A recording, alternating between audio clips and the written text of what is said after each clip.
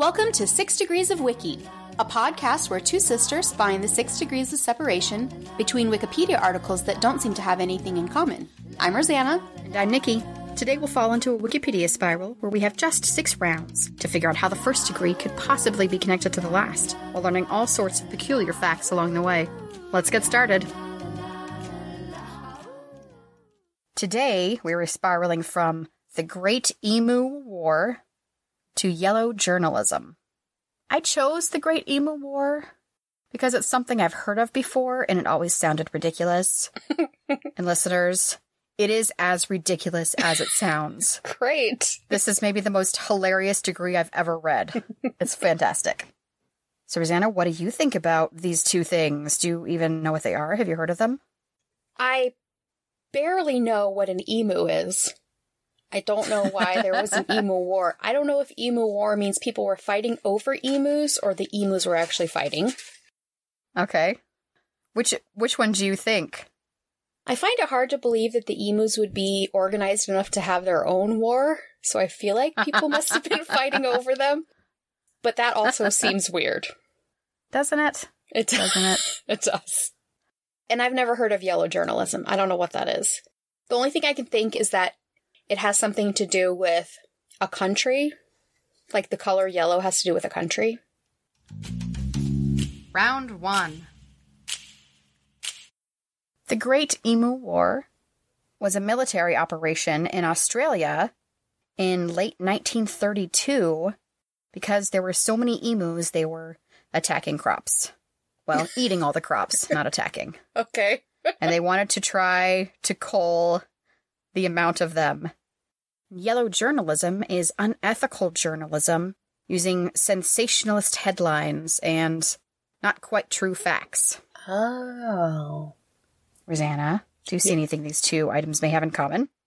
I mean, kinda, because I can imagine that the headlines surrounding the Great Emu War were extremely sensationalized, with good reason. Probably. So let's learn about the Great Emu War and what the heck it was. First, emus. Emus are a large flightless bird, and they're indigenous to Australia. They're actually pretty creepy looking. They're kind of ostrichy looking, but scarier.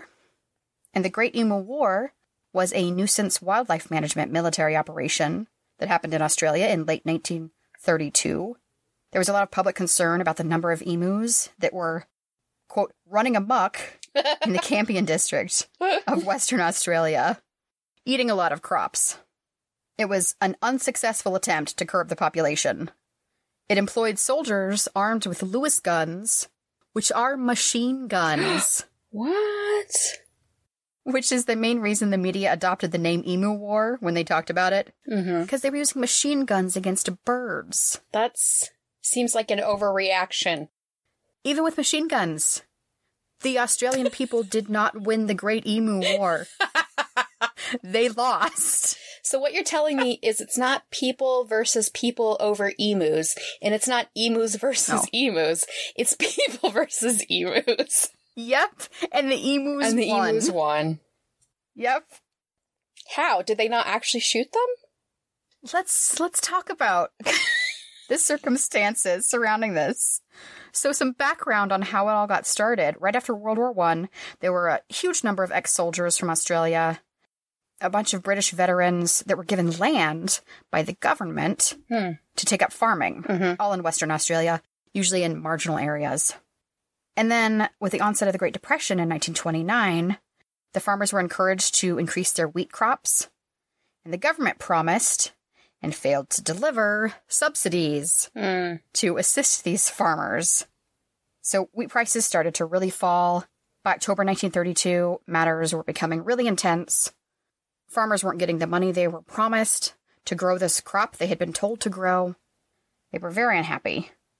And then, after the prices started to fall, about 20,000 emus started to migrate after their breeding season, coming to inland regions.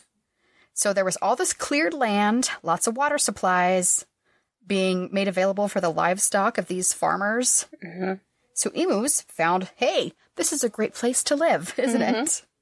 So they started to go there into the farm territories and eat the crops, spoil the crops, leaving really big gaps in fences where rabbits could come in. So just making it so much worse. So some of the farmers / ex-soldiers got together and they visited the Minister of Defense, Sir George Pierce. These soldiers had been in World War I. They knew about the effectiveness of machine guns. They suggested that they get machine guns to solve this problem. Because machine guns solve every problem, right? Well, I mean, somehow. So the minister said, sure, why not? You guys, you do you. Some have said that the government was trying to make it look like they were helping the Western Australian farmers. And that's one reason they said yes to this. But it got so ridiculous toward the end. There was even a cinematographer from Fox Movie Tone hired to get some of this on film. It was my gosh. It was insane. There were some conditions around this as well.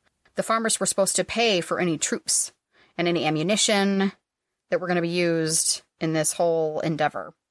So, the first attempt, let me tell you about it. November 2nd, the troops traveled to Campion, where they saw 50 emus. The birds were out of range of the guns, so the local settlers tried to herd the emus into an ambush, but the birds just split off into small groups and ran, so they couldn't really be targeted. Wow. So they still tried to shoot at them with these machine guns, and a second round of gunfire was able to kill, quote, a number of birds. Later that same day, there was a small flock that they ran into, and perhaps a dozen birds were killed. These were ex-soldiers, right? With machine guns. Yeah. Wow. Emus are fast, and they can dodge, apparently. They also have really skinny necks, so I guess there's that. That's true. All right, 2 days later, November 4th, Major Meredith, the guy in charge of these troops... I mean, what would you put on your resume after something like this? General in the Great Emu War. So he set up an ambush near a local dam, and they spotted more than 1,000 emus heading toward their position. So this time the gunners waited until they could see the whites of their eyes. And then they opened fire. The gun jammed after only 12 birds were killed, and the remainder just scattered before they could be shot. They didn't see any more birds that day. 2 days later, Army observers noted that, quote, each... I'm sorry, it's just so ridiculous. Each pack seems to have its own leader now. Oh my gosh. A big black-plumed bird which stands fully 6 feet high and keeps watch while his mates carry out the work of destruction and warns them of our approach, end quote. What? So the emus had a lookout? Apparently, the captain. What? It's just ridiculous. So the emus are smarter than the soldiers. I think they might have been. Wow. At one point, Major Meredith mounted one of the guns on a truck to try to keep up with the emus. Unfortunately, this was ineffective because the truck couldn't keep up with the birds. What? And the ride was so rough that the gunner couldn't fire any shots. Because it's Australia. In the middle of Australia. Oh my gosh. How fast were these emus running? I don't know, but they were better on the rough terrain than the truck was, apparently. Wow. All right. November 8th, my birthday. By this time, 2,500 rounds of ammunition had been fired. The number of birds killed is uncertain. Like 25, right? One estimate was 50 birds. Wow. Other accounts were 200 to 500, which is what the settlers said. Which is still not very many for 2,500 rounds. Here's the best part. Major Meredith wrote a report, and it noted that his men had suffered no casualties. From the emus. From fighting these emus? From the unarmed emus. Yeah. The unarmed emus. Wow. They were just trying to run away. So as you might expect, there was a bunch of really negative coverage in the media about all this. Yeah. Pierce, the minister, withdrew the military personnel and the guns on November 8th. It had only been, 6 days? Yeah. They were out doing this. So the military withdrew. The emu attacks on crops continued, as expected. Farmers asked for support again, because there was hot weather and drought, so the emus were coming even more into their farms for water. Mm-hmm. James Mitchell was the premier of Western Australia, and he supported the renewal of military assistance against the emus. At the same time, a report from the base commander in this area indicated that 300 emus had been killed in the initial operation. I don't think anyone actually believed this was true. Mm-hmm. But, so November 12th, it's still all within a very short period of time. Wow. The Minister of Defense approved a resumption of military efforts, with poor Major Meredith back in charge. He's like, I just want to go home. I don't want to do this anymore. I never want to see another emu again. So, the second attempt, November 13th, the military had a little bit more success over the first 2 days. They killed 40 emus. Mm. The third day, less successful, but by December 2nd, the soldiers were killing about 100 emus per week, which is a lot more than they had been before. That is progress. Meredith was recalled on December 10th, and he claimed in his report that they had killed 986 emus with 9,860 rounds. So 10 rounds from this machine gun per emu. He claimed 2,500 were wounded that had died as a result of the injuries they had sustained. So that was the end of the emu war. Here's the aftermath, which is my interesting fact. Farmers, they again requested military assistance in 1934, 1943, and 1948, turned down by the government in those cases.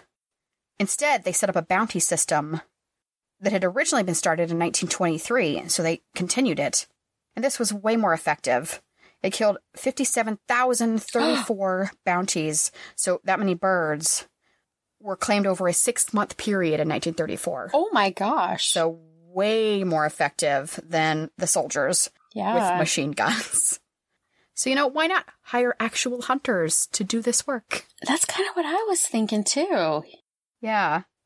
And then, throughout the following years, they started setting up exclusion barrier fencing, which is a very specific type of fencing, which kept out emus and dingoes and rabbits.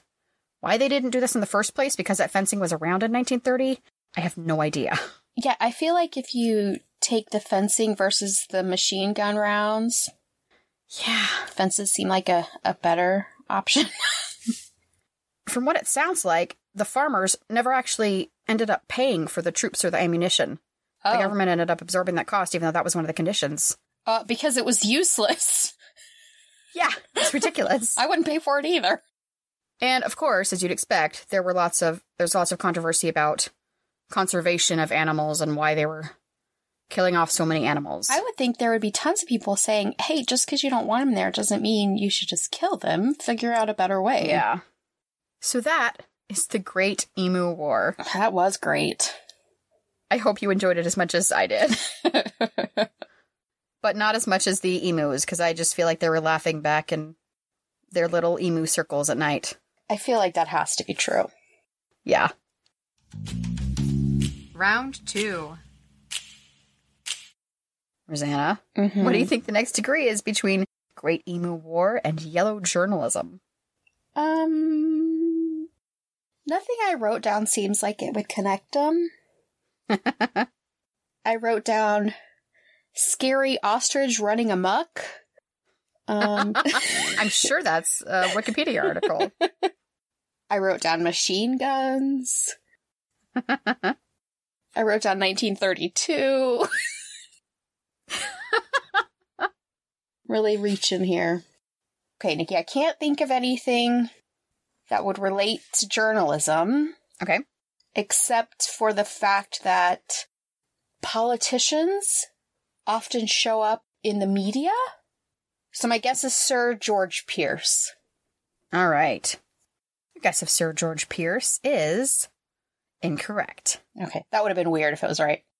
The next degree is nuisance wildlife management. No, I wrote that down. I just couldn't figure out how that would be anything. Man, I should have said that. So, nuisance wildlife management is a fancy term for when they want to selectively remove problem individuals of populations of specific wildlife species. Sometimes called wildlife damage management, wildlife control, or animal damage control, which is my next band name. Animal damage control. So some species of wildlife become used to human presence, causing property damage or risking zoonosis, which is when diseases move from pets to humans. Oh, yeah. Common wildlife pets: armadillos, skunks, boars, foxes, squirrels, snakes, rats, groundhogs, beavers, possums, raccoons, bears, moles, deer, mice, coyotes, bears, ravens, seagulls, woodpeckers, and pigeons. What? So there are a lot. That is a lot. It is a lot. And those are the common ones. Wow. So some of these species, as you might expect, are protected by state or federal regulations. And you actually have to have a permit to control the population. Wildlife are usually pests only in certain situations, like when their numbers become excessive in a particular area. Sometimes human-induced changes in the environment can cause increased numbers of a species. Yeah, I mean, I'm gonna guess that it's usually humans' fault. Probably, yeah. Yeah. I'd say probably 90% of the time. So there are 4 steps that lead to a successful nuisance wildlife control program. Number 1, correctly identify the species causing the problem. Oh my gosh. Which is actually harder than it may seem to be. But kind of important. Yes, pretty important. Number 2, alter the habitat if you can to make the area less attractive to the wildlife pest. Number 3, use a control method appropriate to the location, time of year, and other environmental conditions. Number 4, monitor the site for reinfestation in order to determine if additional control is necessary. There are ways to do it humanely, so there are laws around a lot of this as well. Round 3. All right, Rosanna, what is the next degree between nuisance wildlife management and yellow journalism? Well, here's the thing. I don't know. Also, I sort of have this connection with journalists needing to be controlled through nuisance wildlife management. I'm just imagining giant traps for paparazzi. Yes. As a rule, you know, there's this type of journalist that you definitely want less of. Yes. So, if it can't be that, somehow, I feel like it has to be one of the animals you listed, because that's pretty much all I wrote down. I said them really fast. You really did. I didn't get them all down. Let's stick with the wacky animal theme and go with armadillo. Armadillo. Your guess of armadillo is incorrect. It wasn't any of those animals. Okay, was it reinfestation? No. Can I guess again? That's a weird thing to crap on. You cannot guess anymore. I have no idea what it is. Your guesses are exhausted. The next degree is zoonosis. Okay, so zoonosis is when pets give humans their sicknesses? Yes. Okay. When infectious diseases that can be naturally transmitted between animals are transmitted, usually between vertebrates and humans. I'll give you some types of zoonosis first. There's direct zoonosis, when the disease is directly transmitted from an animal to a human through the air, like the flu, or through bites and saliva, like rabies. Okay.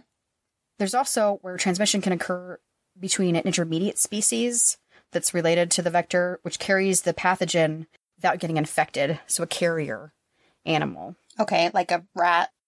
Yeah, that passes on to a human. And there's also the opposite, reverse zoonosis, when a human infects an animal.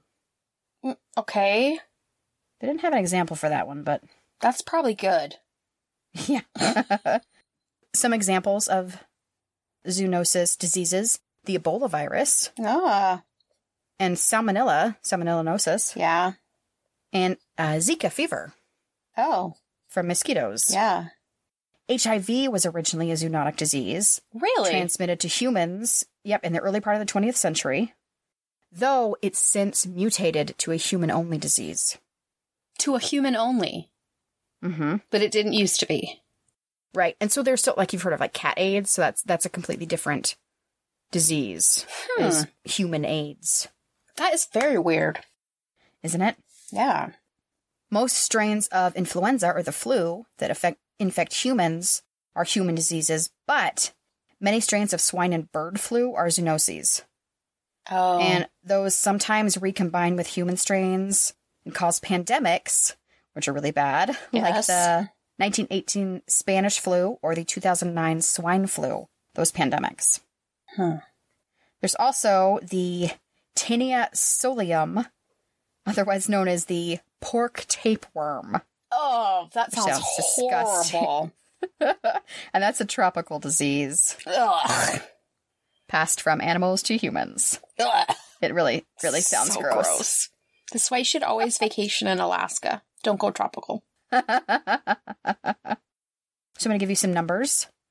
There are 1,415 pathogens known to infect humans. 61% of those were zoonotic. Wow, that's a lot. So basically just stay away from animals if you don't want to ever get sick. And other people. Mm-hmm. Well, and most human diseases originated in animals. Yeah, I think I've heard that. Yeah, but only diseases that routinely involve animal-to-human transmission, like rabies, are considered direct zoonosis. Okay. Interesting fact about zoonosis.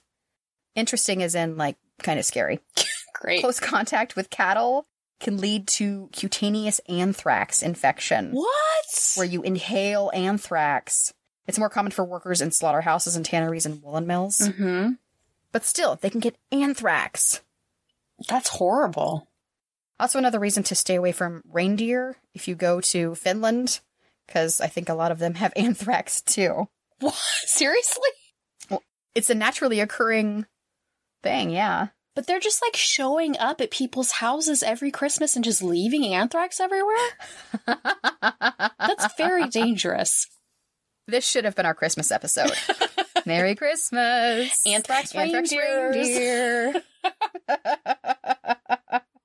Rudolph the Anthrax Reindeer. Oh, it's a new classic.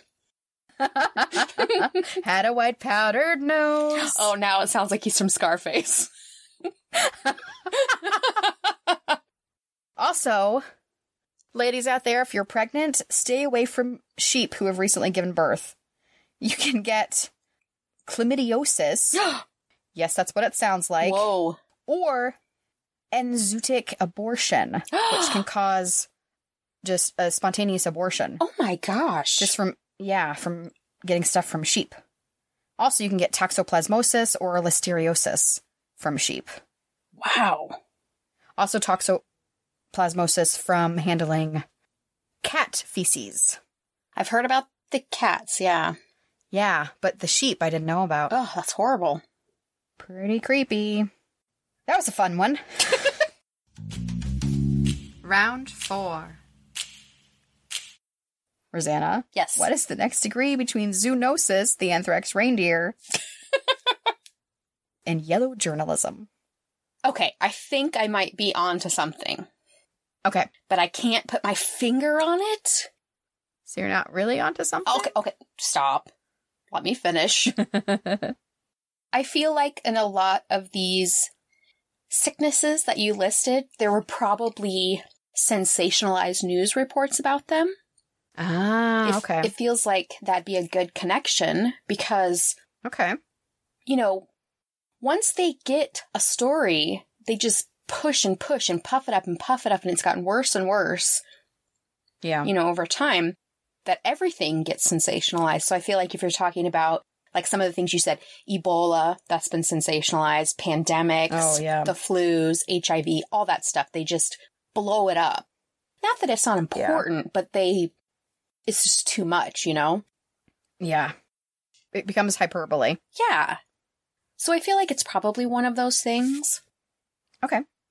And which one are you going to go with? I think, I mean, there are a lot of choices. Yeah. I think I'm probably going to go with the one that seems easiest to sensationalize. Okay. So my guess is swine flu.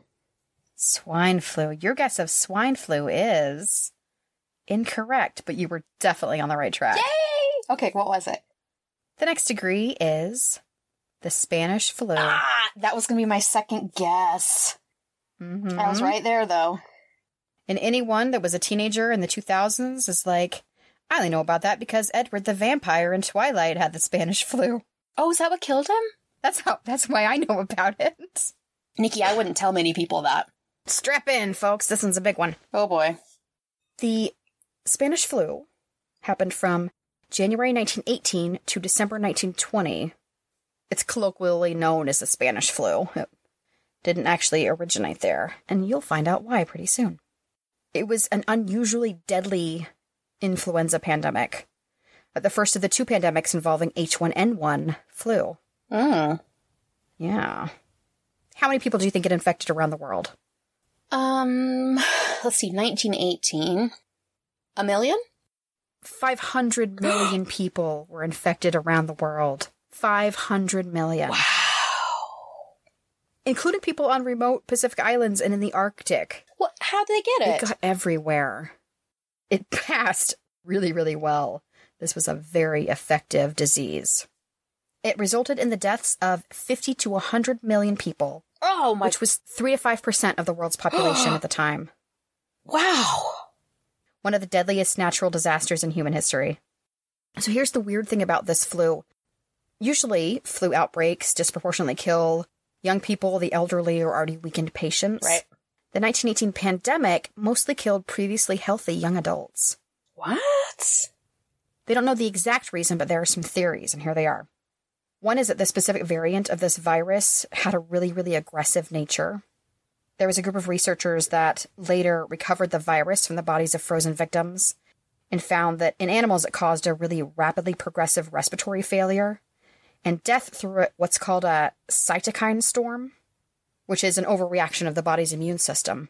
So the stronger your immune system, like a young adult who's healthy, the more aggressive it can be on your body. Oh. And so it just ravaged their bodies. The descriptions are pretty unpleasant, but there's a lot of gross blood coming out of places you don't want blood coming out of. I mean, that sounds like biologically intentional. Oh, yeah. You know? So the weaker immune systems of children and the elderly couldn't be as aggressive because they weren't as strong. And so it didn't kill them nearly as quickly. Wow. There's an alternate recent theory, and that's that the viral infection itself wasn't more aggressive than previous influenza, but that the special circumstances of the epidemic, which happened right at World War I, was malnourishment, overcrowded medical camps and hospitals, poor hygiene, all the soldiers. Yeah. And so that promoted what they called bacterial superinfection that killed most of the victims. Wow. Usually after being on their deathbed for quite a long time. Oh, that's awful. Yeah. Also, in 1918, older adults, especially the elderly, may have had a partial protection caused by a different flu pandemic that happened in 1889, known as the Russian flu, which may have given them some protection against the Spanish flu. Oh. So that could have also helped out at least the elderly population. There was also a second wave of the flu that was much, much deadlier than the first wave. The first wave looked like typical flus. Mm-hmm. Most of those at risk were sick and elderly, even though younger, healthier people were recovering easily. The virus then mutated, and that's when the young adults really, really got in trouble. Mm-hmm. Within a month of the second wave, it just stopped. Usually, pathogenic viruses become less lethal with time, because the hosts of more dangerous strains tend to die out. Right. And that's pretty much what happened. It happened really fast. It was over really fast. They don't actually know where the source came from. Some theorize it was a hospital camp in France where 100,000 soldiers passed through each day. Whoa. So these were young, healthy men. So the very victims that are most likely to die from it. And they're going all over the world. They were going all over the world, so they were just spreading it everywhere. I mean, it was just a perfect storm for this. I mean, this sounds like you'd see a movie made now that's about a biological weapon. Yeah. I mean, making it on purpose to do it this way. And amazingly, just did it naturally. That's wild. Just had just the right circumstances to catch and go everywhere. There is a claim that by late 1917, the year before this pandemic, there'd already been a first wave of it in at least 14 U.S. military camps. Oh. So it's possible that it started out on a very small scale and then spread across the world as these soldiers were deployed all over the world. Right. Some say it may have originated in East Asia, which is a common place where transmission of diseases from animals to humans happen because of dense living conditions. So here's why it's called the Spanish flu, even though Spain is not one of the places they thought it may have originated from. Yeah. During World War I, there were a lot of censors for the media. They minimized early reports of the illness and mortality in Germany, the UK, France, the US. However, in Spain was neutral in World War I. Oh. And so papers were free to report about the epidemic and its effects. Also, King Alfonso XIII, their king, was very sick with the flu. Oh. So this created the false impression that Spain was hard hit more than any other country.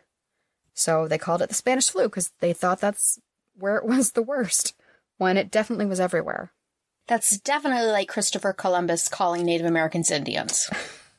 Exactly. It's just very wrong. Poor Spain. It wasn't their fault. And still to this day, they're still calling it that. That's dumb. Interesting facts. If you can call facts about mortality interesting. Well, which I do. Nobody said pleasant, but yes, could be interesting. Yes. The Spanish flu killed up to 20% of those infected. Wow. Usually, the flu kills about 0.1%. Yeah. About 10 to 20% of those who were infected died, with about a third of the world population infected. A third of the world. Wow. The case fatality ratio, that means that 3 to 6% of the entire global population died. Wow. That's a lot of people. That really, I mean, there was probably no one that didn't know someone that died. Oh, yeah. I mean, the fact that it got to the Arctic, that's crazy. How? How did it get there? Somebody on a ship. I mean, I think the only way that this could have happened this way, no matter how it started, is because of the war. That's how it got passed. That's the only thing that makes sense. If there hadn't been a war, it probably would have still eventually gotten to a lot of places, but not at that rate, not at that severity. The Spanish flu is said to have killed more people in 24 weeks than AIDS killed in 24 years. Whoa. And more in a year than the Black Death killed in a century. Oh my gosh. Here are some specific numbers in certain places. In Tahiti, 13% of the population died during 1 month. Whoa. In Samoa, the population was 38,000. 22% of their population died within 2 months. What? That's a lot. Also, in 1918, life expectancy was already not great because of infectious diseases. Mm-hmm. Life expectancy for your average person was about 40. That doesn't mean that people only lived to 40. It's because there was such a high infant mortality rate. Right. So basically, if you made it to 20, you're probably going to make it to 60. Right. But during the first year of the pandemic, life expectancy in the U.S. dropped by 12 years. Whoa. 12 years. Wow. Academic named Andrew Price Smith has made an argument that the virus helped tip the balance of power at the end of the war toward the Allied cause. Oh. Because the viral waves hit the Central Powers before they hit the Allied powers. Ah. And because morbidity and mortality in Germany and Austria were much higher than Britain and France. So the Spanish flu may have won World War I. Oh my gosh. That's insane. It not only decimated the population, it possibly changed the outcome of a world war. Round 5. All right, Rosanna, that was a big one. That was What do you think the next degree is between Spanish flu and yellow journalism. I think it might be media censorship. Media censorship. Your guess of media censorship is incorrect. Oh, I felt really good about that one. The next degree is King Alfonso XIII of Spain. No. Mine made a lot more sense than that. I didn't. King Alfonso lived from 1886 to 1941. He died at the age of 54. He was King of Spain from birth until the proclamation of the Second Republic in 1931, 10 years before he died. His mother, Christina of Austria, was regent until he assumed full powers on his 16th birthday in 1902. That seems like a reasonable age to rule a country. It does, doesn't it? I think back to when I was 16 and I totally could have ruled a country. I definitely should not have been given any power at that age. During the Regency, it was 1898, Spain lost its colonial rule over not just Cuba, Puerto Rico, but also Guam and the Philippines. They lost them all to the U.S. because of the Spanish-American War. Yikes. Just lost them. Like, oh yeah, I'm 12, I'm going to be king soon. Oh wait, what about all my colonies? They're just gone now. So he married Princess Victoria Eugenie of Battenberg, whom he met in 1905 when he visited the UK and stayed in Buckingham Palace. She was the Scottish-born daughter of King Edward's youngest sister, Princess Beatrice. She was the granddaughter of Queen Victoria. Now, not everybody wanted them to get married. She was a Protestant. She was willing to become a Catholic, though, to marry him. Oh. But her brother was a hemophiliac, and so there was a 50% chance that she was a carrier. So apparently that was enough to not let someone get married, I guess. Oh, because the heir could have it and die. Mm-hmm, yeah. So their wedding was marked by an assassination attempt on Alfonso and Victoria. Awesome. By Catalan anarchist Mateu Moral. As the wedding procession was going back to the palace, he threw a bomb from a window at the procession. It killed or injured several bystanders and members of the procession. Aww. The royalty people were fine. Isn't that the way? Mm-hmm. So Alfonso and his wife had 2 girls and 2 boys. Both boys inherited hemophiliaism. Yikes. Alfonso blamed his wife. Of course. Because it was totally her fault, because she made that decision. And so he started distancing himself from his queen and having mistresses and illegitimate children. He fathered 6 illegitimate kids. Wow. Yeah, one was actually before he got married, but the rest were after this problem. Mm-hmm. During World War I, because he had a family connection with both sides, and the popular opinion was really divided, Spain stayed neutral. And then Alfonso got the Spanish flu. Well, the flu at that point. Right. And, as I said, because Spain was neutral, there was no wartime censorship. And so the papers reported on it. In 1920, Spain entered a war called the Rif War, R-I-F. And it was a very lengthy, yet victorious war. They were trying to preserve their rule over northern Morocco. But there were a lot of people criticizing the monarchy, saying the war was this unforgivable loss of money and lives. I mean, aren't they all, though? Really, yeah. So here's some not-so-great things about Alfonso. You've already told me a couple. I already don't like him. Yeah, here's stuff that affected a whole bunch of people. He liked to play favorites with his generals. Sure. One of his most favored generals was Manuel Fernandez Silvestre. And in 1921, Silvestre went to the top of the Rif Mountains in Morocco. Alfonso sent him a telegram, and the first line said, quote, "Hurrah for real men," end quote. Wow. Which urged Silvestre not to retreat when he was experiencing major difficulties. So he stayed the course, led his men into the Battle of Annual, which is one of Spain's worst defeats. It gets worse, and you're really not going to like him after this. Alfonso was on holiday in the south of France when this happened, and he was informed of the disaster of the Annual while he was playing golf. Apparently what he said was, "Chicken meat is cheap," before continuing his game of golf. What? Uh-huh. No compassion. When he's the one who urged them to do it. I don't know if it's true or not, but the fact they did it in the first place, I mean, there's proof about the telegram. Right. So he stayed in France. He didn't go back to Spain to comfort the families of the soldiers, which people found cold and callous. What a surprise. In 1922, the Cortes, which was kind of the royalty board, I don't know how to really describe it in terms of the monarchy. He went to them when he got crowned, things like that. They started an investigation into who was responsible for the annual disaster, and quickly discovered evidence that the king had been one of the main supporters of Silvestri's advance into the Rift Mountains. Mm-hmm. So not so great. In August 1923, Spanish soldiers that were supposed to leave for Morocco mutinied. A lot of them in Malaga just refused to board the ships that were supposed to take them to Morocco. Wow. And in Barcelona, there were huge crowds of left-wingers staging anti-war protests where they burned the Spanish flag, and the flag of the Rif Republic they waved around instead. Wow. So the country they were fighting against, they waved that flag. Wow. That's really bad. This led to a coup d'etat. Ooh. Where General Miguel Primo de Rivera seized power in this military coup. He ruled as a dictator with the support of Alfonso until 1930. What? Apparently, Alfonso supported him because he was afraid that the Cortes report about his involvement in the annual disaster would be publicized. Okay. Yeah, just not great decisions, this guy. No. As you'd expect, there was some fallout.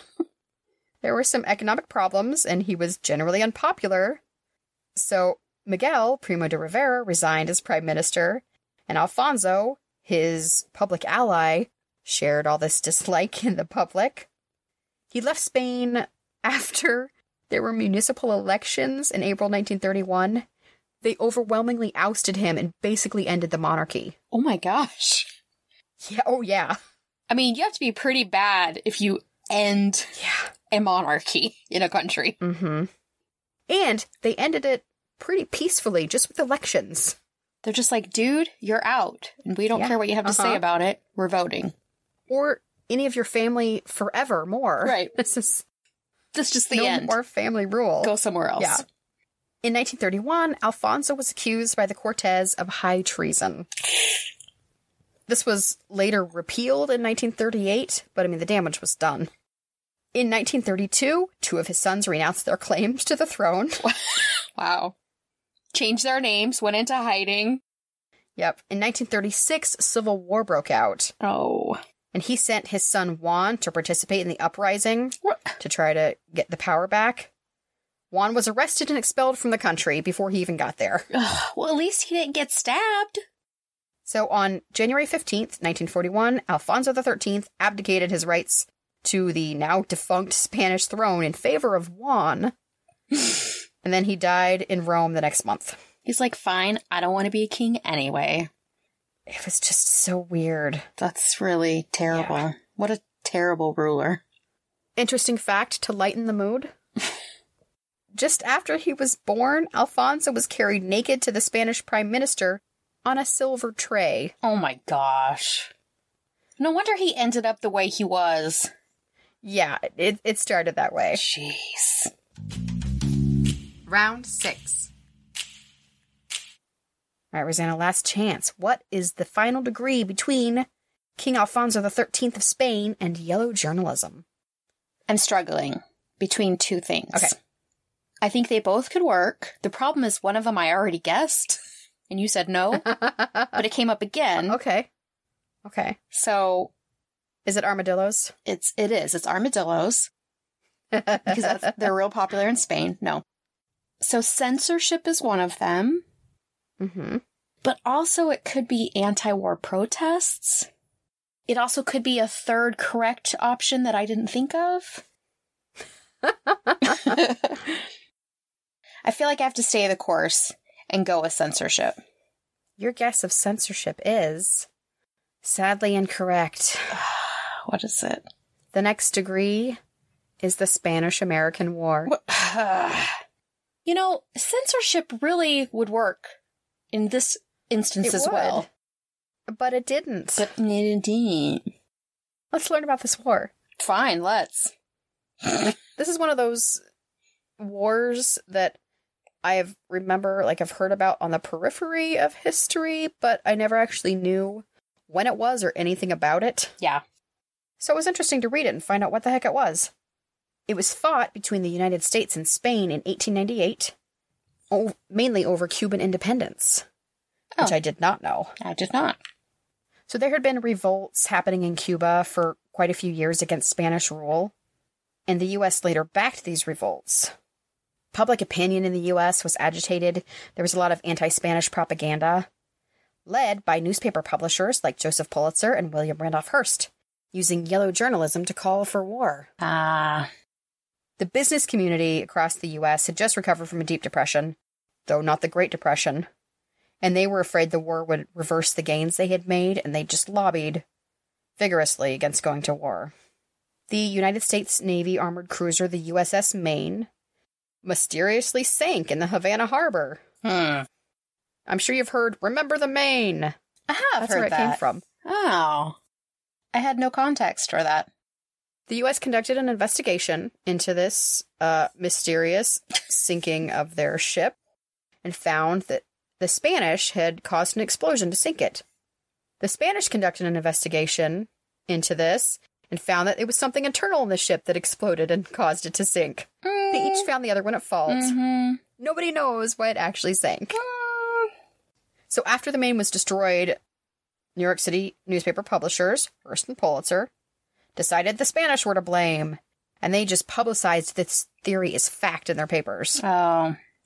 They both used really sensationalistic and astonishing accounts of atrocities committed by the Spanish in Cuba, using headlines like Spanish murderers and remember the Maine. Wow.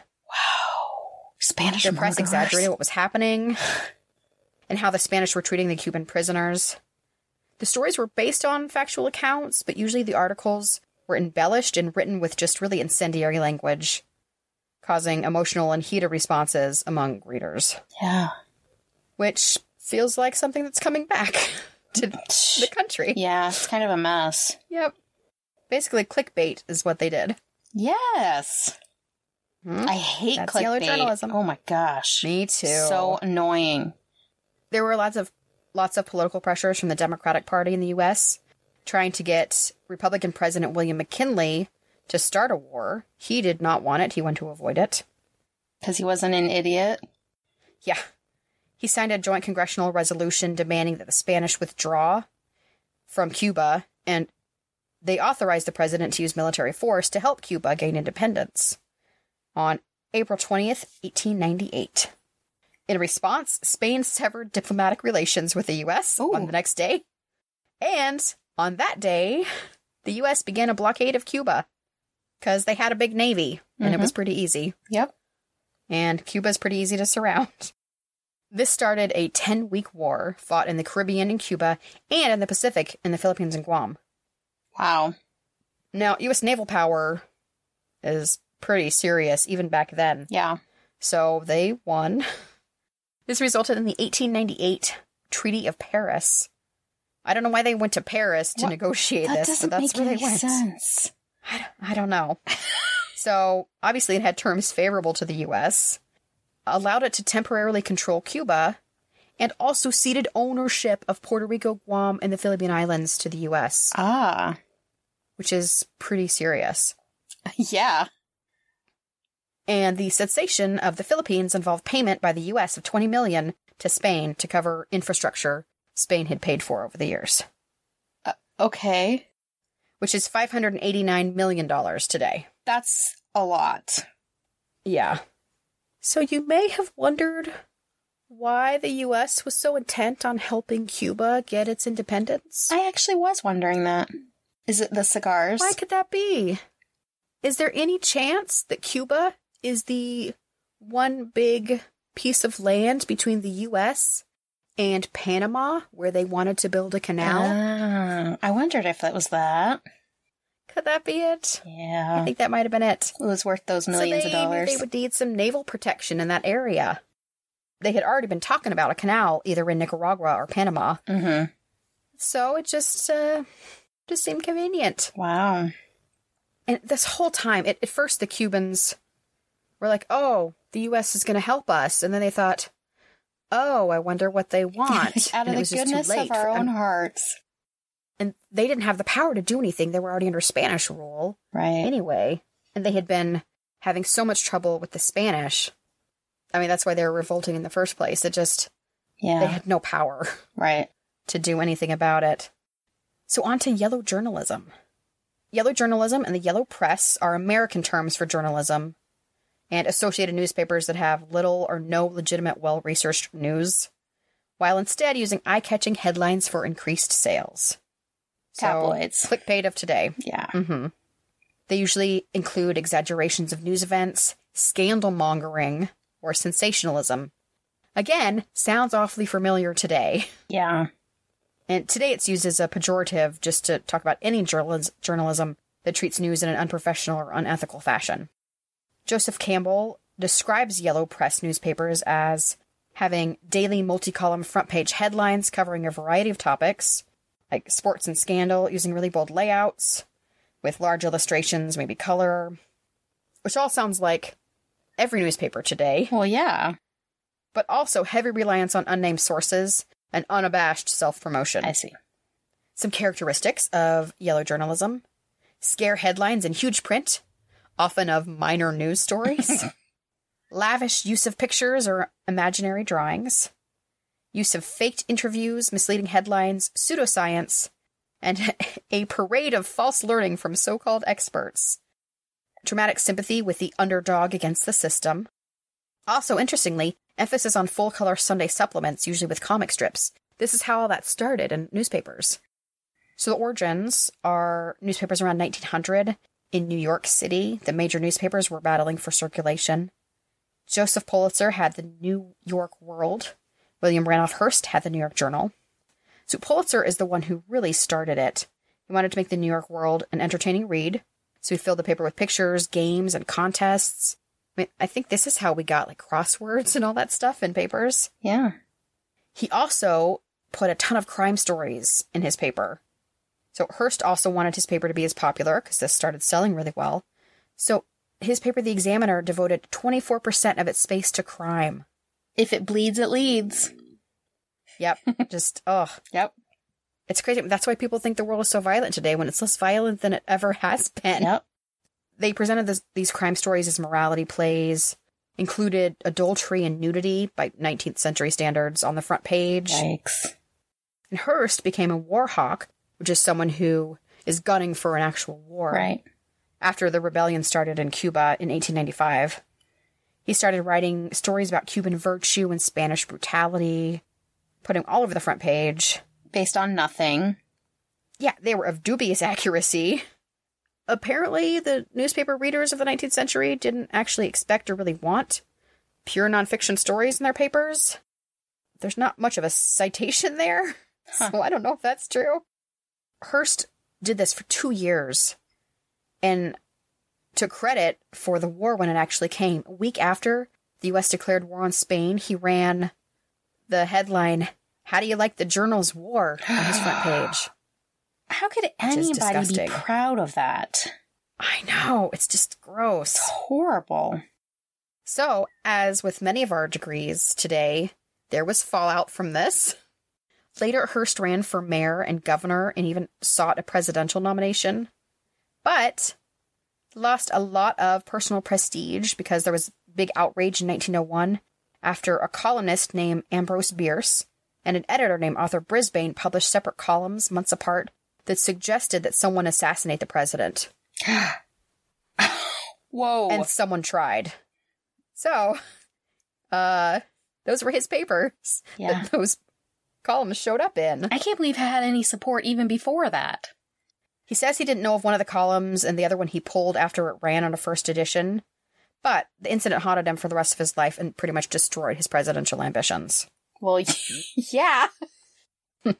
So Pulitzer, while it didn't have any specific instances like that, he was haunted by his, quote, yellow sins. Ah. And he eventually returned his paper to the crusading roots it had started with. And by the time he died in 1911, The World was a widely respected publication. So he at least managed to turn it around. Well, and Pulitzer, right? Yeah, exactly. Yeah. The Pulitzer Prize, you probably heard of. We've made it through all 6 degrees. We had the Great Emu War, to Nuisance Wildlife Management, to Zoonosis, to the Spanish Flu, to King Alfonso XIII of Spain, to the Spanish-American War, to yellow journalism. Rosanna, what did you think of the spiral? This was kind of a dark spiral. It was, and there was a lot going on. War, plagues, terrible leaders. It was just a mess. But the emus won. Well, kind of, until the bounties. Yeah, I was going to say. Not so much. I don't know if you can say there was a winner to the Emu War. This spiral had a lot of dark political history in it. Yeah. Of which I knew less than 1% of. So, very educational. Thank you. It's time for Whim of the Week. Our whim this week are common misconceptions. Rosanna and I have each chosen our favorite from a very specific Wikipedia article called Common Misconceptions. The first one I chose because this is a misconception that I have had, and it relates to the season of winter. In those with the common cold, the color of nasal secretion may vary from clear to yellow to green, but it doesn't indicate having an infection. I thought that the less clear your snot was, the more of an infection you have. Apparently doesn't have anything to do with it.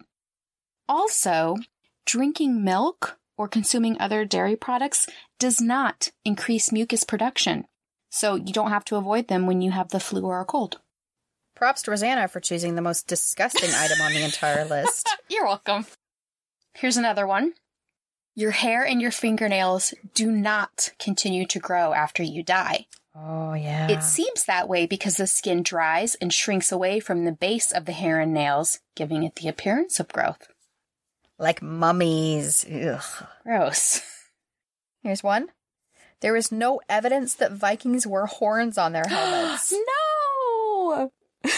That actually comes from an 1876 production of an opera by Richard Wagner. No. That's where they started. Aww. They never had horns on their helmets. That makes me sad. They should. I like the horns.